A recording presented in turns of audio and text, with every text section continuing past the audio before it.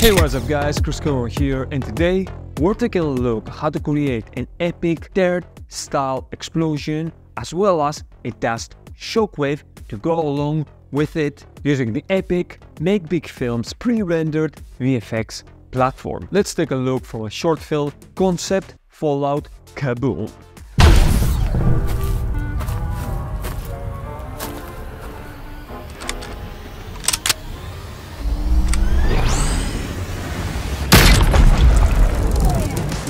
How sick was that? Welcome to another Guerrilla Filmmaker tutorial in collaboration with the awesome people from Make Big Films. Tailor-made to show you how to pull off epic visual effect shots in an easy, accessible, and super fun way. Make sure to check out Make Big Films down from the link in the description. There are a few things to keep in mind about how this kind of effect can take place, but also how to make it in an easy way but still achieve a cinematic result. You need to keep in mind the following. 1. Introduce the effect for just a split second by using a few frames with something obstructing the effect itself, like in this case, the actress. Number 2. Make sure to use the compositing techniques we're going to discuss today and keep them in mind while filming as well. Number 3. If you want to learn everything about filmmaking and specifically my style, Guerrilla Filmmaker, then make sure to check out my Guerrilla Filmmaker program where I take you step by step on everything filmmaking. From how to make props like this for something like 20 bucks, to how to use any camera from your phone to something like what I use, and to everything else in between, from cinematic color grading to my techniques and hacks. The Guerrilla Filmmaker platform is your one-stop show to becoming a guerrilla filmmaker. And at the end of the day, guys, just to be real, that is what's going to make the biggest difference. If you want to create projects like these that feel epic and captivating and have that cinematic flair that is not easy to achieve and yet everyone is after, then make sure to check out the program. I will have the link down in the description alongside a 15% discount code GFMR.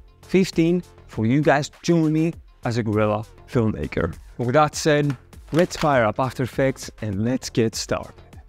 So guys, we have two compositions, the same explosion happening from two different perspectives, and that is our first composition where the explosion happens behind our actress, and then number 2, which we have the whole thing going off and we have some more kind of like advanced compositing techniques we're going to talk about, including the shockwave. So let's get started with the simple stuff, right?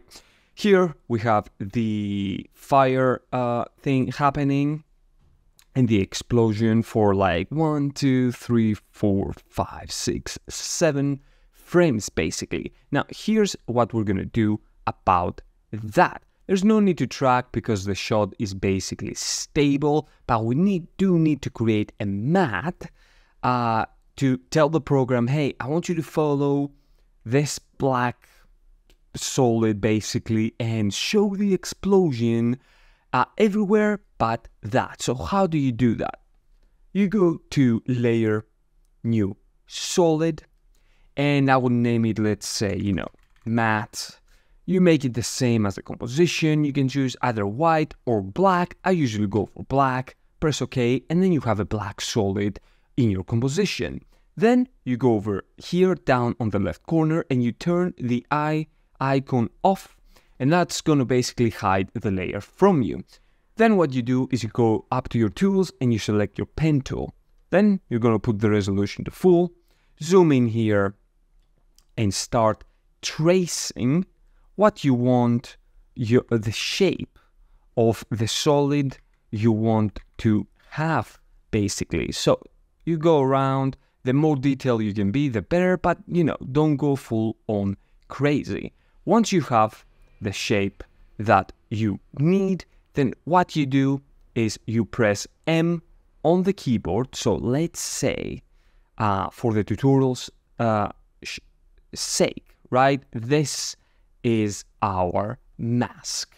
Then we hit M on the keyboard and this brings up the mask that we just did. under our layer. Then we hit our keyframe, the clock icon, and that creates a keyframe. Now if we move a little bit forward, and we can see that we have a slight movement animation. So what we do is we readjust a few points, right? A few points from a mask. Let me see what's happening here. Mask, there we go. So we reframe a few of our keyframes because there's a slight movement like we guys talked about, but it's not crazy. You can see by dragging an rectangle, you can select multiple points at once, and you just move around and you make sure that most of them are where they need to be. I mean, for this example, we just keep like 1, 2, 3, 4 frames, and we adjusted the fourth one, which is very good. And we just do this for this duration, and then with our keyframes in place, our mask moves to cover what we need to be in the foreground. Now, there is another technique to do this instead of doing it with masks, and that is with the roto brush tool. The way you do this is you click your, how do you call this? You click your layer and you double click on it, and then you can start painting around what you want. Roto brush can until select the frame finished rendering. Well, I didn't tell you to render, so you can select what you want, and the program is automatically going to try to figure out what you want in your shot. But honestly, there's image path for footage file found for best or better. Anyways, doesn't matter. Basically, what I want to say is this sometimes works, and other times it doesn't. It really depends on a per case scenario on when something like this works or not. The reason is because sometimes the program can identify your edges very well, and sometimes when it comes, for example, to hair or very intricate details around arms and other places, it doesn't really do the job. And for something as simple as this, right, we're talking about 7 frames, guys, here. I would just advise you to just have some fun with the pen tool, because you can get very accurate results and a very professional end result as well. The other cool thing you can do once you have your mask, which I actually already have over here, if we guys take a look, the full mask, is that you can hit double M this time, and you bring, if you hit double M, you bring all of the mask properties, and you can see we have something called mask feather. What that does, if I zoom in here again, like 200%, let's say, as you can see, I set it up to 2.5. If I set it back to 0, look how harsh the edge of our mask is versus a value like 2.5 really softens it and makes things look that happened like they should, as if this was filmed, let's say. And again, it happens so quickly, guys. You don't need to go crazy on the detail. The cool thing with this kind of like technique or method is that we establish a VFX shot happening like so, and then we cut to the wide to show it happening without the need of rotoscoping with a roto brush or a pen tool or a green screen throughout the whole effect taking place. Now, the last thing that I want to talk to you guys before we jump over to the second part of the explosion is the asset itself. Now, this one, again, guys, from the awesome guys from Make Big Films platform, is the ultimate dirt explosion number 2. Now, when you bring in assets like so, for example, this one, let's just press, let's see, I'm just going to move it, or use a point, yeah.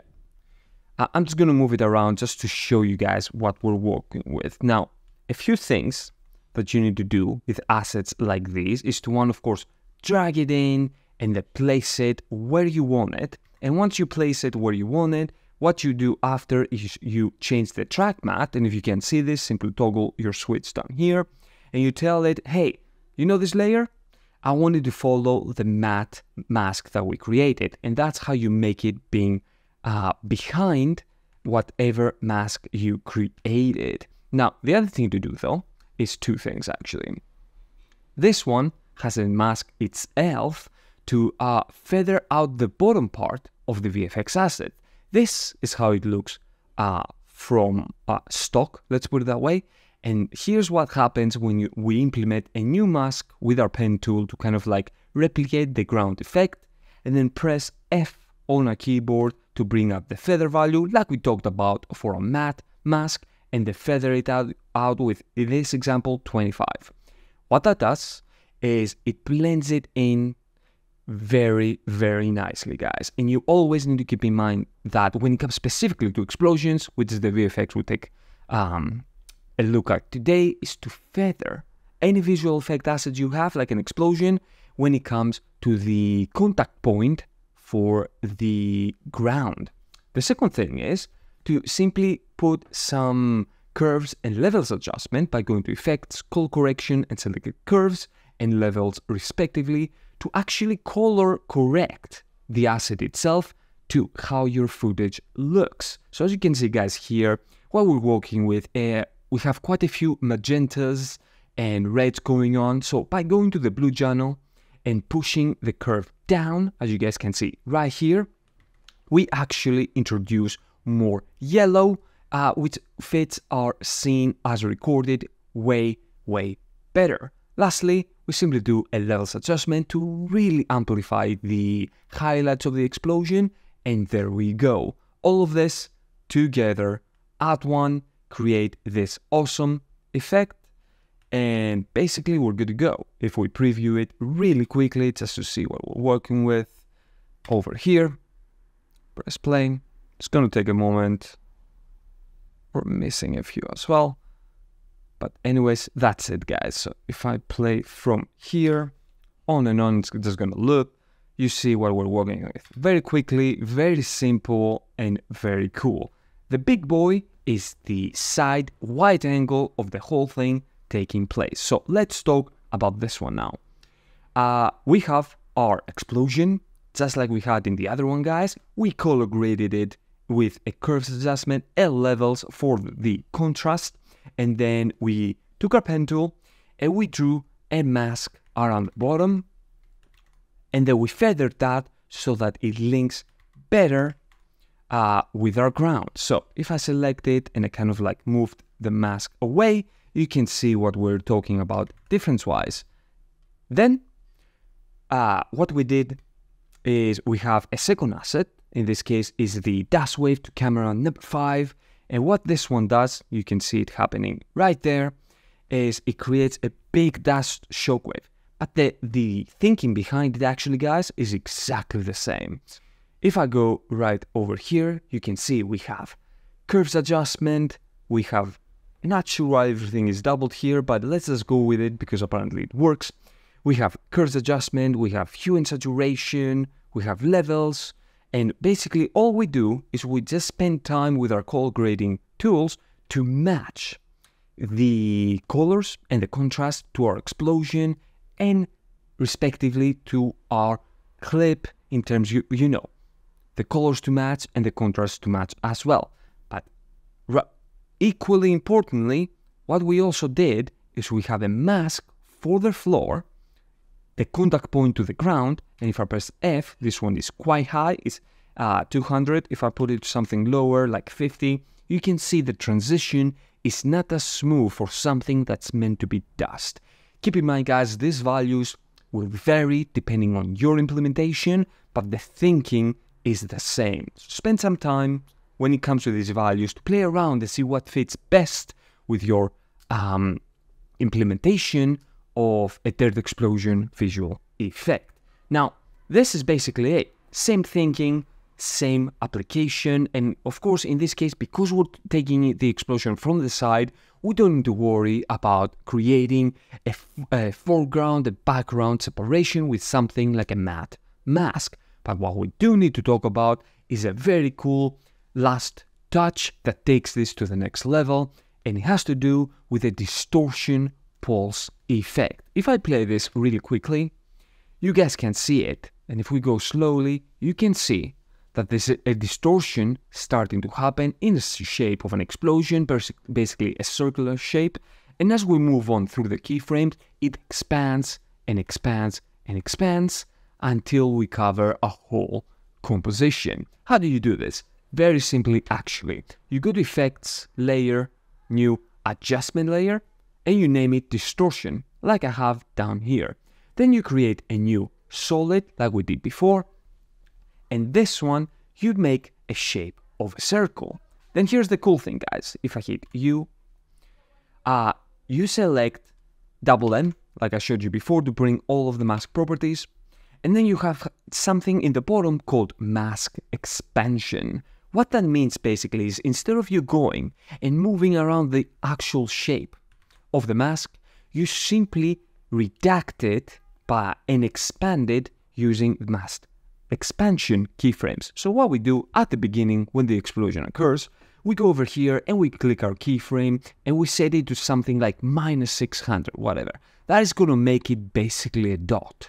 And then we go about 1, 2, 3, 4, 5, 6, 7, 8, 9, 10, about 10 keyframes forward, and then we expand it to quite a great value, something like 2000, and that means it's going to expand to cover the whole frame.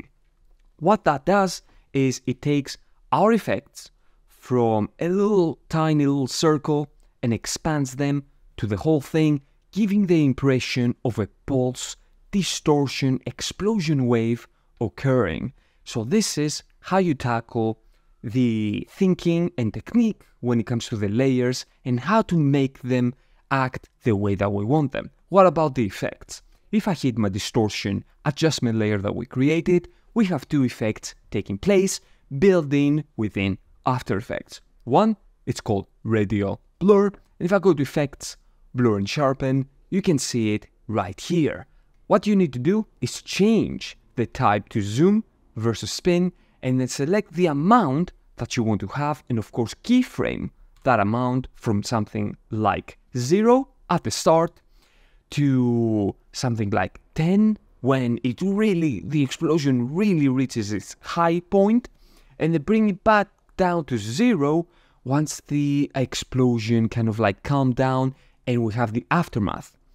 And that is it. The second effect is called turbulent displace, and you go to effects, distort, which is somewhere around here, and then you select turbulent displace. What this effect does, it's actually creating this distortion kind of like effect that you see here, by creating micro wobbles throughout the frame, depending on the settings, that basically distort our footage. How you use this one is very simple as well. You go to the amount, like we discussed before, and you set it to something like 10 at the start. And then you can make it die down if you want to, but you don't have to. It depends on how you want to use this, because in this case, our clip gets enveloped by the dust wave, so I don't really need to animate this one. I just need to let it play out. But if you want to animate it, simply keep the keyframe on the amount and take it from a high value down to 0 to make it stop. But what you need to keep in mind, guys, is the size. The bigger the size, the bigger the distortion map happens. The smaller, the more intricate, kind of like, smaller it gets. And then lastly, the very important final thing is the evolution. If we don't animate the evolution, nothing is going to happen.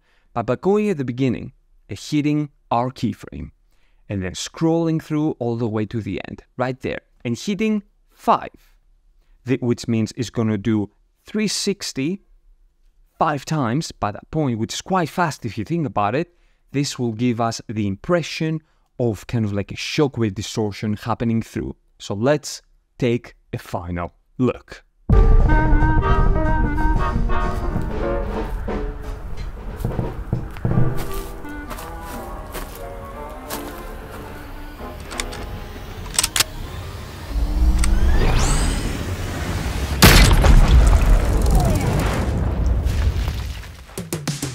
Okay guys, so that's a wrap for this tutorial. I hope you enjoyed it, and of course let me know what you thought of the process down in the comment section below, and make sure when you find the time to put it into use. With that said, I'll catch you guys in the next one. Until then, stay awesome and creative.